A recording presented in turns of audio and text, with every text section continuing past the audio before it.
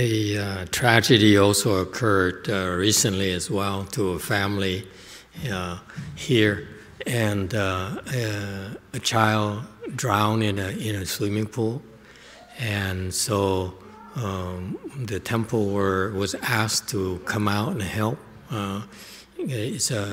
When a tragedy occurs like that, it means that that place has a lot of negative energy for that to happen.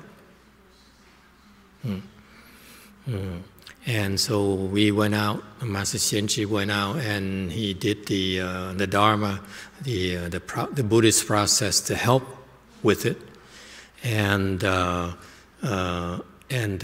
the swimming pool where the baby drowned, her mother, who came here from Vietnam,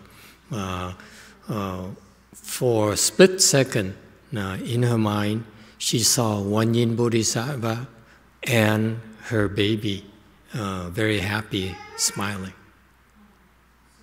Okay, so you can imagine how much pain she was experiencing for that to happen.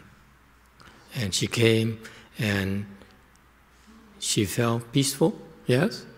Thành ra tới đó thấy cái tâm thần nó yên ổn, phải không? That's what she does. Guan Yin Bodhisattva always comes to rescue, to relieve your pain and suffering.